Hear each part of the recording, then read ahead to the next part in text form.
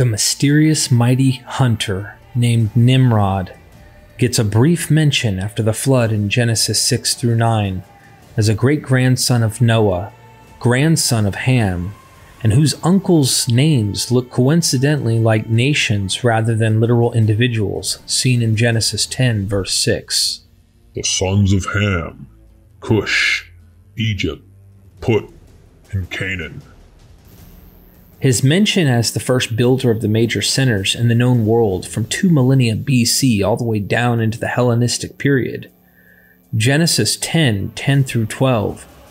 The first centers of his kingdom were Babylon, Uruk, Akkad, and Calneh, in Shinar. From that land he went to Assyria, where he built Nineveh, Rehoboth, Calah, and Rezin, which is between Nineveh and Calah, which is the great city. This section in Israel's prehistory looks awfully similar to something reminiscent of the Sumerian kings list that was written around the Old Babylonian period, 2000 to 1600 BCE. As both are lists of post-flood rulers of cities, and as we've seen in this series, Mesopotamia played an enormous role in the development of the Genesis creation stories. Adam and Eve, the flood, and now the post-flood Table of Nations, which includes the Tower of Babel, resembling a Babylonian ziggurat. Our purpose, as usual, is to hunt down mythical, legendary, or historical antecedents to biblical characters. In this case, with Nimrod, we have leading experts in the world wrestling over what his sources really are. If leading experts can't pin this guy down with certainty, we should take a humble pill and be cautious to do the same.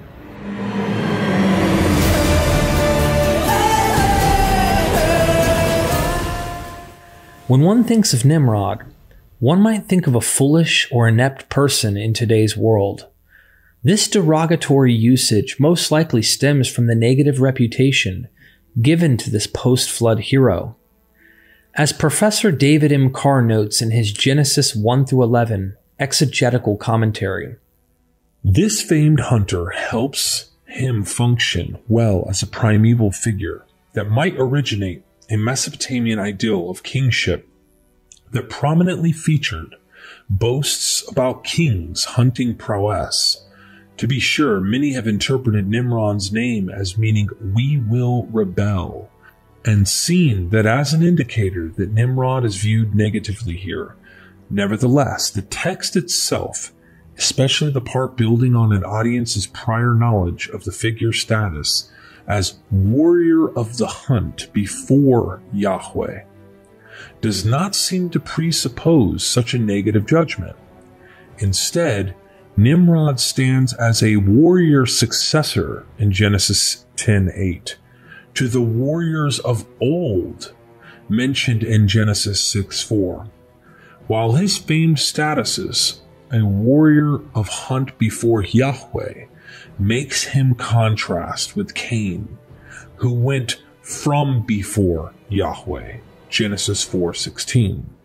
Here, meant to function as a positive superlative and contrast to Cain. It appears Nimrod has gone down in the Hall of Shame, when in fact he may have been understood by the Genesis authors to be a hero figure, contrasting Cain. Cain was the first person to build a city, but was obviously understood to be a murderer. Was he denigrated because he was a giant or titan in this mythical prehistory? This Sumerian king list documents insane lifetimes by ancient kings similar to the genealogies in Genesis 4, 5, and later 10. Adapa gets a shout-out in that Sumerian king list, reminding anyone reading of Enoch ascending to heaven or has watched our previous episode on Enoch. Then Dumuzid, or Tammuz, later known as Ishtar, the consort of Inanna, gets a blurb for being a fisherman, which reminds me of the Oannes coming up from the sea, giving divination, etc. This Tammuz literally gets a month in the Hebrew calendar, which is derived from the Akkadian and Babylonian calendar. Continuing in this king's list, we get Gilgamesh soon after Dumuzid, and we shouldn't be shocked if these god kings play a role in influencing much later biblical traditions such as that of Nimrod.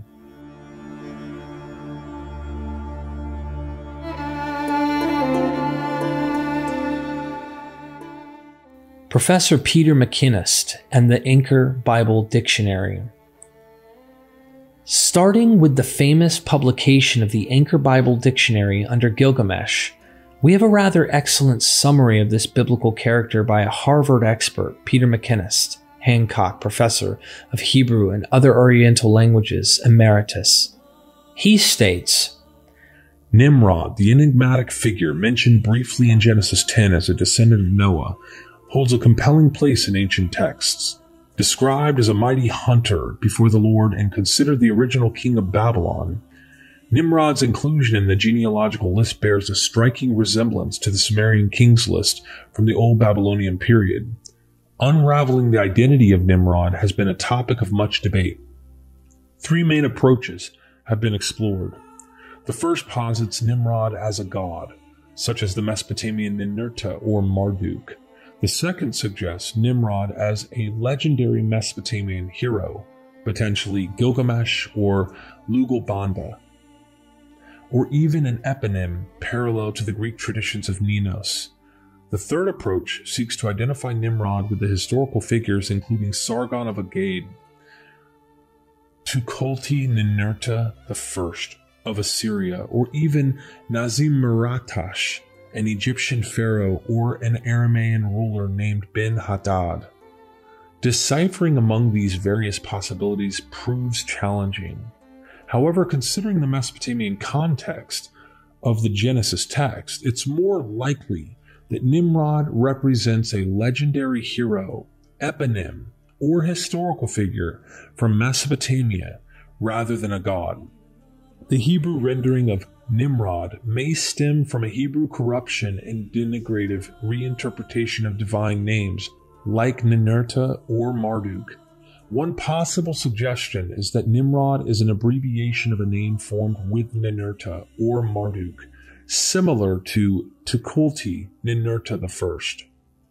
Upon closer examination, it becomes apparent that the biblical portrayal of Nimrod draws upon multiple Mesopotamian traditions. References to Babylon, Erech, Uruk, and Akkad, Agade, suggest ties to Babylonia. Nimrod's rule over Assyria reflects the long-standing cultural superiority of Babylonia over Assyria. This connection likely points to a period before 2000 BC, under the Agade or three dynasties, or around 610 to 539 BC during the Neo-Babylonian Chaldean rule. Moreover, the association of Cush, Nimrod's father, with the Kassites, and the mention of Shinar, possibly reflecting Shanhara, a designation of Kassite Babylonia, indicates the utilization of Babylonian traditions originating in the later 2nd millennium BC. Assyria also plays a role in the biblical depiction of Nimrod, particularly the Neo-Assyrian period from the 9th to 7th centuries BC, when Assyria dominated Babylonia. This connection is evident in Micah's identification of the land of Nimrod with Assyria. The hunting motif associated with Nimrod aligns with well-known royal themes in Mesopotamian literature and art, which gained prominence during the reigns of the Neo-Assyrian kings. The reference to Nineveh, Calah, Rehoboth, and Resen in Genesis 10 can also be explained within a Neo-Assyrian context. While the diverse traditions surrounding Nimrod make it difficult to pinpoint one specific individual that he represents, it is clear that he functions as a legendary and composite eponym of Mesopotamia. Precision in historical references should not be expected. Similar to the Greek tradition's Ninos, Nimrod becomes an eponymous hero founder of Assyria and its empire, drawing from composite backgrounds. Notably, in antiquity, Ninos was already equated with Nimrod. In post-biblical sources, Jewish, Christian, and Muslim, Nimrod remained a notable figure. His name became attached to various ancient Mesopotamian ruins, particularly Kala, as part of efforts to remember and elaborate on his hunting and military prowess. This depiction, however, often portrayed Nimrod negatively, depicting him as the greatest sinner since the flood, claiming divinity and sponsoring the Tower of Babel. Some sources, however, offer a more positive view, highlighting his opposition to the construction of the tower. The complexities surrounding Nimrod and his depiction in various ancient texts challenge us to explore the multifaceted nature of this legendary figure. Through the lens of history, mythology, and cultural interplay, we gain a deeper understanding of the profound influence and enduring legacy of Nimrod within Mesopotamian and biblical traditions.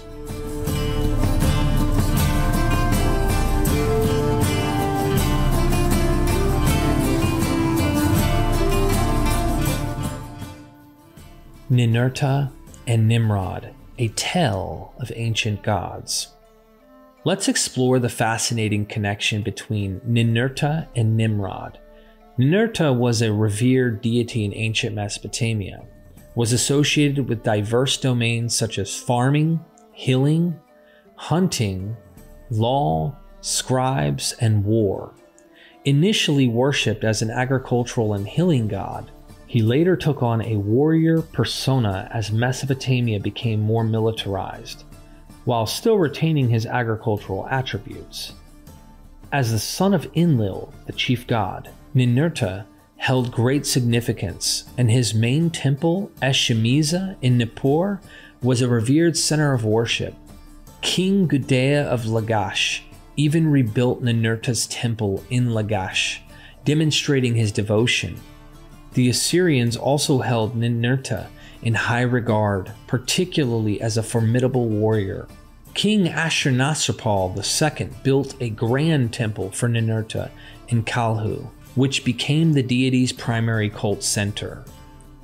Many scholars believe that Ninurta served as the inspiration for the biblical figure Nimrod, mentioned in Genesis 10:8-12 as a mighty hunter. While the exact transformation of the name Ninurta into Nimrod in Hebrew remains somewhat elusive, the two figures share similar functions and attributes, making Ninurta the most plausible etymology for Nimrod. Interestingly, the ruins of Kalhu eventually came to be known in Arabic as Namrud, due to their association with Ninurta. In later Old Testament accounts, specifically in 2 Kings 19:37 and Isaiah 37:38, King Sennacherib of Assyria is said to have been assassinated by his sons Adremelech and Sharezer in the temple of Nisroch, which is likely a scribal error for Nimrod. This presumed error arose from a spelling mistake during transcription, as the visual similarities between the letters could have led to confusion. As no Assyrian deity by the name of Nisroch has been attested, scholars consider this explanation the most likely. If Nisroch indeed refers to Ninurta, then Sennacherib's murder likely occurred in Ninurta's temple in Kalhu. Although the book of Genesis portrays Nimrod favorably as the first post-flood king and builder of cities, the Greek Septuagint translation of the Hebrew Bible presents him as a giant and mistranslates the Hebrew phrase meaning before Yahweh as in opposition against God. Consequently, Nimrod became associated with idolatry, embodying the archetypal idolater. Could this be the origin of his demise as an infamous enemy of God in history? Early Jewish midrash works, as described by the philosopher Philo in his Questiones, depict Nimrod as the instigator of the Tower of Babel and persecutor of the Jewish patriarch Abraham for his refusal to participate in the project. Saint Augustine of Hippo refers to Nimrod as a deceiver, oppressor, and destroyer of earthborn creatures in his book, The City of God. Imagine having your record tainted by a spelling mistake and simply being associated with Babylon, so forever in the historical record you are cast in a negative light. The parallels between the Mesopotamian god Ninurta and Nimrod in Genesis are somewhat speculative, but several scholars think the connection is strong enough. Both are mighty warriors. Ninurta and Nimrod are associated with warrior-like qualities and prowess in battle. Ninurta is a powerful god of war and hunting in Mesopotamian mythology, while Nimrod is described as a mighty hunter in Genesis. Founder of cities, Ninurta is credited with the founding of several cities including Nippur, while Nimrod is associated with the founding of cities like Babylon and Uruk in the biblical narrative. Divine lineage. Ninurta is often considered the son of Enlil, one of the chief gods in the Mesopotamian pantheon. Similarly, Nimrod is described as a descendant of Ham, one of Noah's sons in Genesis. Post-flood era. Both Ninurta and Nimrod are connected to the post-flood world. Ninurta's presence and worship continue in later periods, even after the destruction caused by the flood in Mesopotamian mythology. Nimrod too is depicted as a prominent figure in the post-flood generation in Genesis.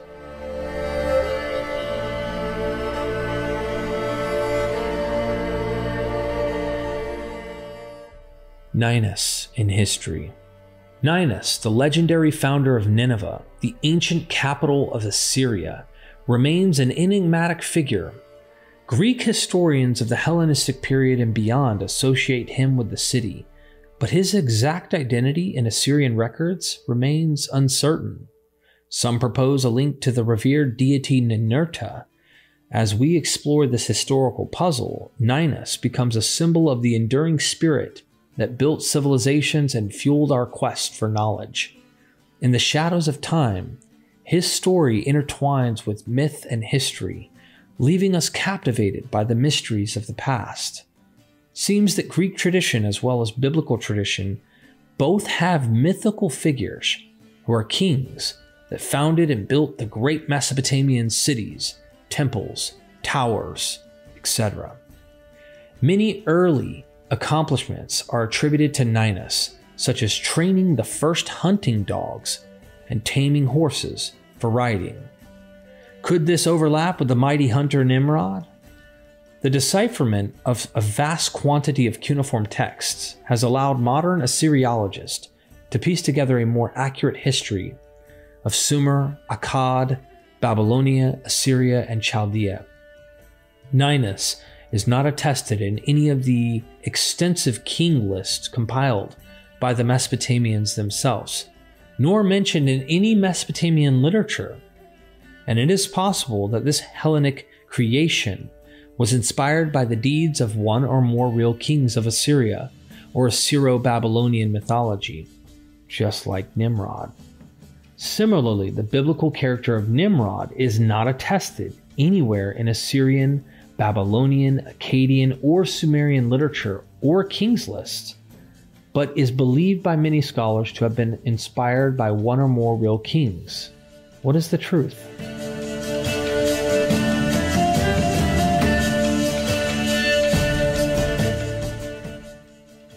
Russell Gamirkan is an independent researcher and scholar who has published books and articles and lectured at academic conferences for 20 years. Currently, he is mostly known for his innovative work on the late date and Greek sources of the Hebrew Bible and on the Dead Sea Scrolls. In what follows, you're going to find Nimrod parallels, but also a case made by Russell suggesting that Genesis authors made use of Berosus, putting its final composition in the Hellenistic period.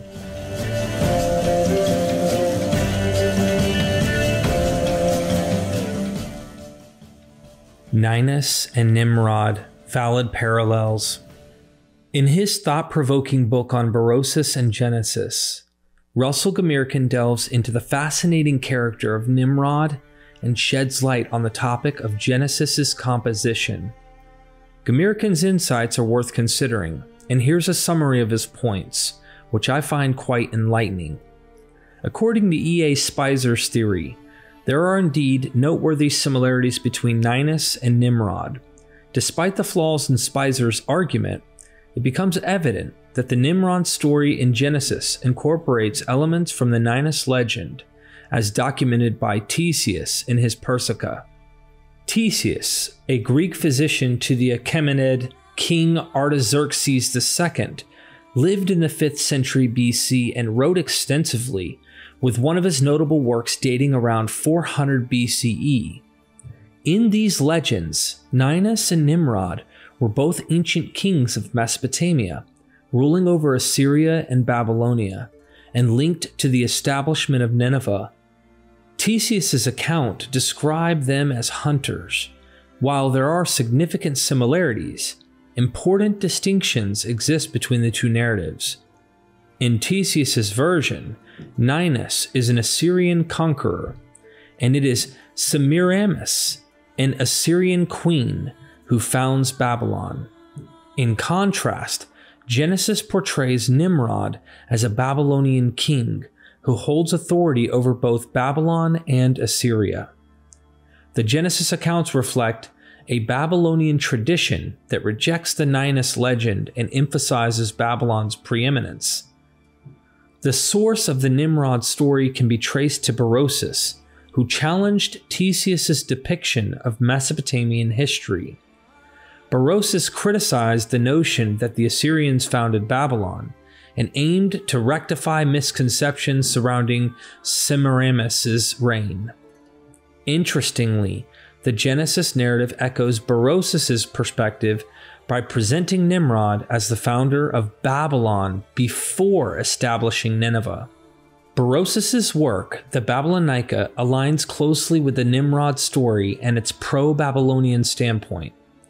The accurate depiction of Babylonian and Assyrian cities in the Nimrod accounts aligns with Berosus' expertise in Mesopotamian geography. Consequently, it is plausible that Berosus serves as the source for the Nimrod story in Genesis, which reflects his polemics against the Ninus legend and Ctesias' account. To sum it up, Ninus and Nimrod represent competing traditions, aiming to establish the pedigree of Assyria and Babylon, while Ninus is a legendary figure asserting the primacy of Assyria with Nineveh as its initial stronghold. The Genesis account aligns entirely with Berosus by attributing Babylon as the first established city. Berosus, at that time, stood as the lone author supporting this viewpoint. Gamirkan's argument raises the question of whether Genesis directly used Berosus, or if they drew from a shared tradition.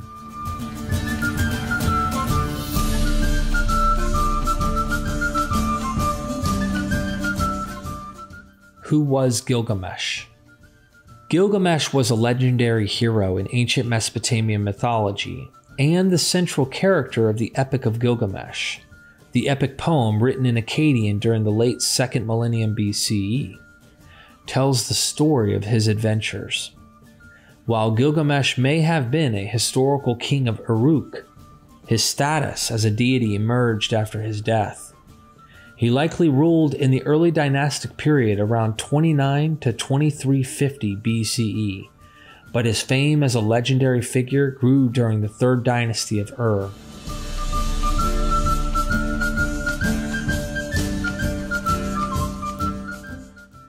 Nimrod and Gilgamesh. Gamirkan continues to tackle Nimrod with another clear connection. Nimrod's reputation as a badass hunter in Genesis can't be explained away by dissing Ninus, whose hunting skills are overshadowed by Semiramis. The real inspiration for Nimrod's godlike hunting prowess seems to come from the one and only Gilgamesh, the rock star of Mesopotamian mythology.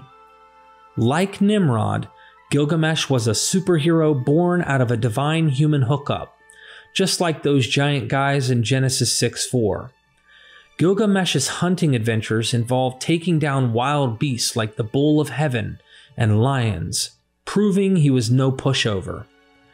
What's intriguing is that Nimrod's kingdom kicked off in Babylon and Erech, the very city ruled by Gilgamesh. Another juicy tidbit in the Nimrod story is its close link to the post-flood world. Nimrod, the grandson of Ham in Genesis 10, shares a family tree with Gilgamesh, the king of Uruk, in the Gilgamesh epic. According to the Sumerian king list, Gilgamesh takes the throne as the third king of post-flood Uruk. But hold on a minute. There were actually 27 kings of Kish before the kings of Uruk, which makes Gilgamesh the 28th generation after the flood. However, the Uruk Apkallu list suggests a local tradition where Uruk was the first city to rule over Babylonia after the flood, placing Gilgamesh in the third generation. Now, in Berosus' version of the story, Gilgamesh struts his stuff as the third ruler of the post-flood world. But here's the twist.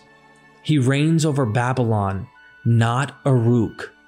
The flood's over, and the first two rulers according to Berosus were Euxius and Comosbolus, both sitting on the throne in Babylon.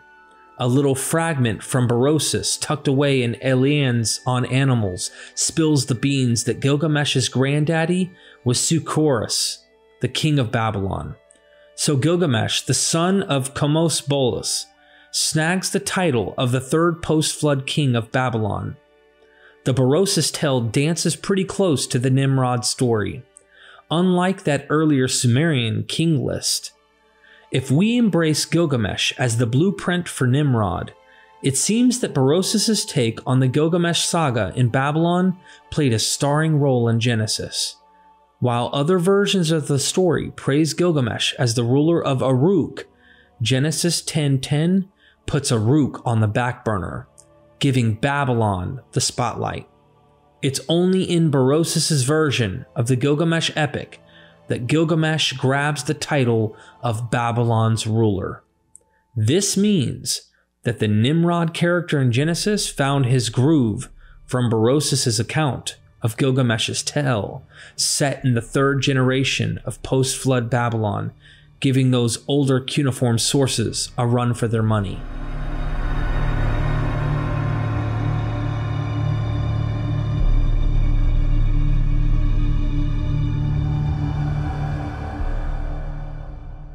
Several parallels between Gilgamesh and Nimrod.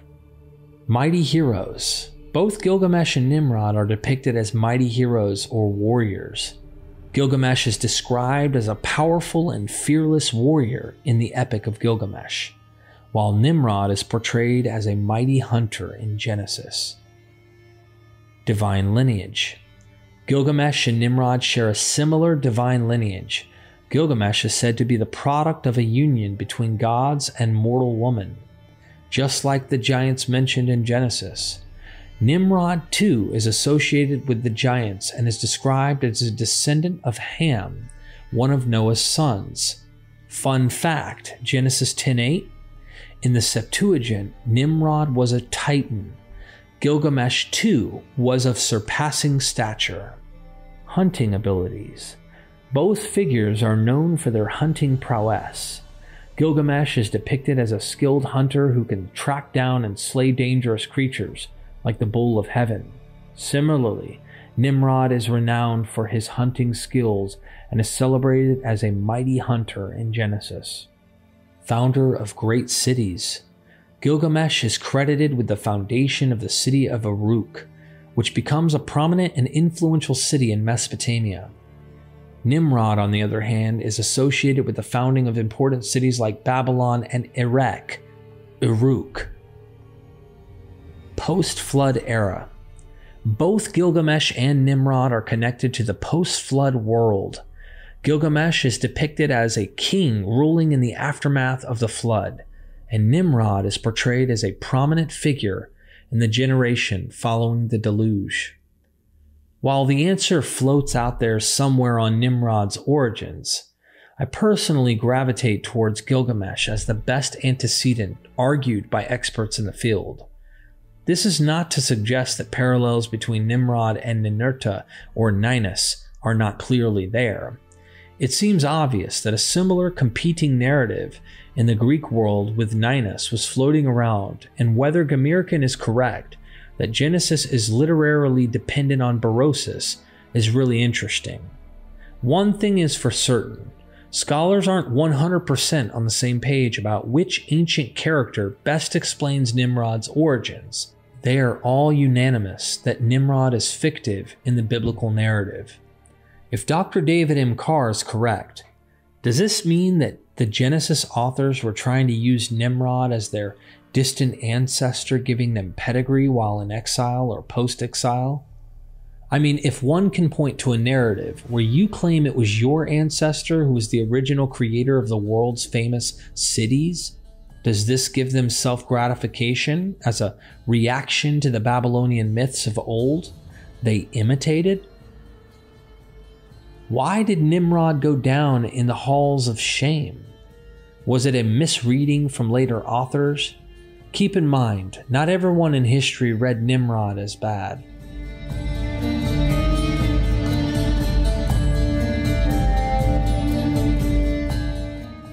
Here are some other plausible antecedents to the Nimrod stories which have been proposed by scholars throughout history. Enigmatic, a legendary figure from Sumerian mythology, presents intriguing parallels that make him a plausible antecedent to Nimrod in the Nimrod story. Both Enigmatic and Nimrod are depicted as powerful rulers associated with the city of Uruk, known for their ambitious construction projects and their role as builders of cities and temples. Enigmatic, like Nimrod, exemplifies the archetype of a great leader and the founder of civilization, attributed with establishing the foundations of a prosperous society. The similarities in their roles as influential kings and builders, along with their association with the city of Uruk, suggest a potential connection between Enigmatic and Nimrod.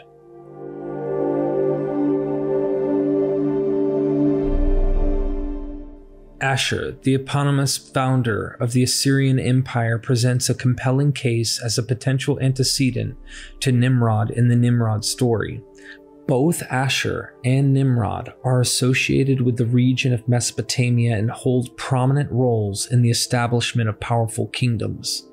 Ashur is revered as the progenitor of the Assyrian people and is often depicted as a mighty warrior and conqueror. Similarly, Nimrod is portrayed as a powerful ruler who establishes dominion over Babylon and Assyria. The link between Ashur and Nimrod is further strengthened by their shared association with Nineveh, as both figures are connected to the founding or developing of this significant city.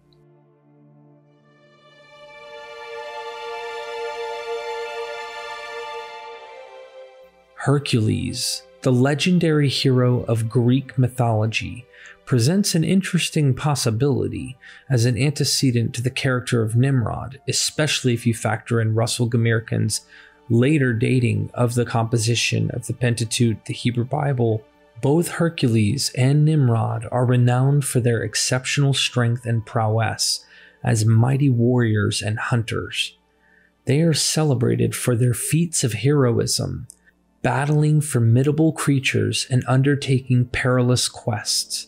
Additionally, both figures enjoy a significant degree of divine ancestry, with Hercules being the son of Zeus, the king of the gods, and Nimrod being associated with the gods as a mighty hunter. The parallel between Hercules and Nimrod extends to their roles as founders of influential cities or civilizations. Hercules is attributed with the establishment of numerous cities, while Nimrod is connected with the founding of Babylon and Nineveh.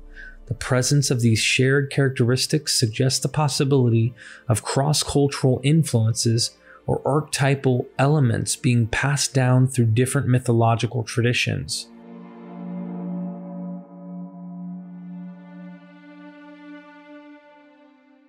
Sargon of Akkad, the legendary ruler of Akkadian Empire in ancient Mesopotamia, presents a compelling case as a potential antecedent to the figure of Nimrod.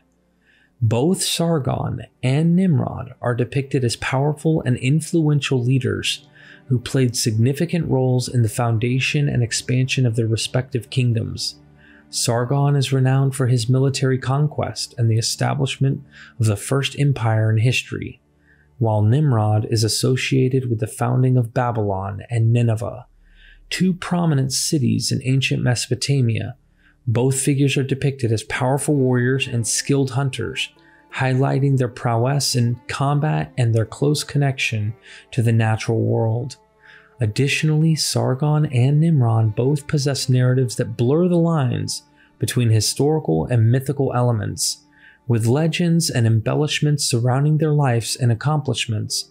The parallels between Sargon and Nimrod suggest the possibility of shared cultural influences or archetypal motifs in the ancient Near East, where stories and legends could be adapted and reimagined over time. And let's not leave out the historical rulers of Mesopotamia, such as the Sumerian kings, Assyrian monarchs, and Babylonian leaders, present intriguing possibilities as antecedents to the legendary figure of Nimrod. These rulers, known for their political power and influence, left a significant mark on the region's history and collective memory. Their accomplishments and conquests, as well as their roles in the foundation and expansion of cities and empires, bear resemblances to the legendary attributes associated with Nimrod. The narratives surrounding these historical rulers often include elements of historic feats, divine connections, and the establishment of prominent cities.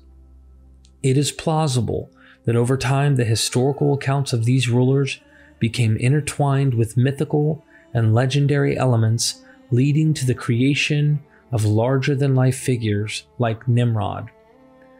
Other potential connections may lurk in the shadows of the ancient world, and I'm just not aware of those direct antecedents. Please comment if you know any others which make a ton of sense that weren't mentioned in this video.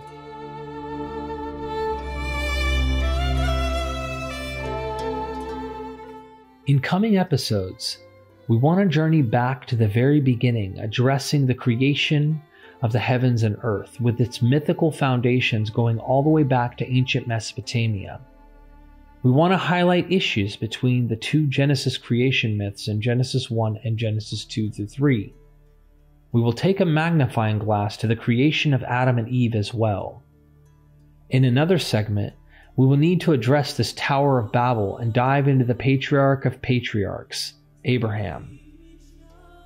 I hope that this video was wonderful and you enjoyed it. If you enjoyed it, be sure to subscribe, like, and leave a comment telling us what your favorite part of this documentary was. I'm truly interested in seeing what you have to say. If you can do that much, maybe Mythvision will go down in the Hall of Fame instead of shame as Nimrod. And never forget, we are Mythvision.